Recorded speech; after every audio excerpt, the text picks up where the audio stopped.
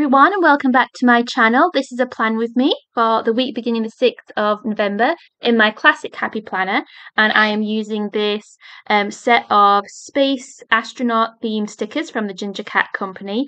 I don't really know what else to do for November, and because it's near bonfire night, which is on the 5th of November, it just seems kind of like space makes sense because bonfire night has fireworks. I don't know, it's a bit of a tenuous link, but I do find that I end up doing something kind of spacey in November time. I don't know, it just kind of makes sense to me.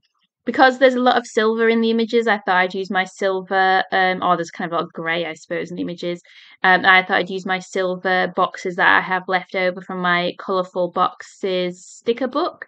There's just a couple of things I've got on this week. So Monday, I have a swimming lesson with my son, or he has a swimming lesson. I just stand there and watch. And also my mum's coming over. And in the evening, actually, there's another bonfire. So we're going to one on the 5th, and we're also going to one on the 6th. And then on Friday, there's actually a school open day because we've got to start applying for schools for my son, which is just seems like super weird. Like he was just born yesterday, I'm sure. But we already have to go look around the school, so I need to take that off work and go to the open day. I was struggling to get the stickers off the sheet because they're kind of a thicker paper, I guess, but they're kind of those kind of vinyl-y ones, I guess. And so I just took that kind of surround stuff off, and then it's a lot easier to do. So that's kind of a good trick if you're struggling. Although I did still manage to rip that one, so I had to this rocket that I'm putting here. I had to do like this second bit and try and like line it up, which I did an okay job on, but it was a bit fiddly. Not my best work, but not my worst either.